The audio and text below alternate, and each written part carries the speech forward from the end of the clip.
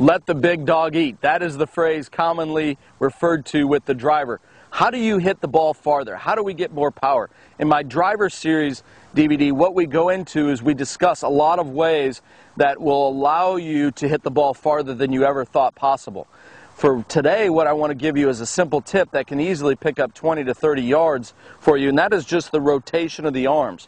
With the driver series DVD, and when we discuss the perfect connection golf swing, we want our arms connected.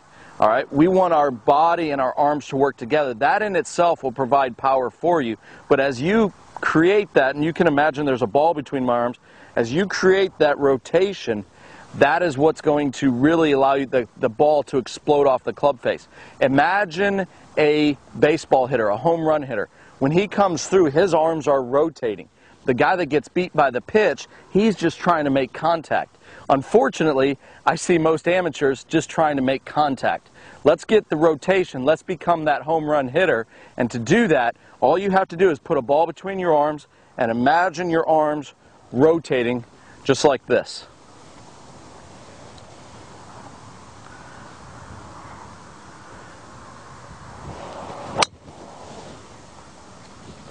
To create that power in your golf swing, you need to connect your arms and you need to have the rotation of your body and your arms together.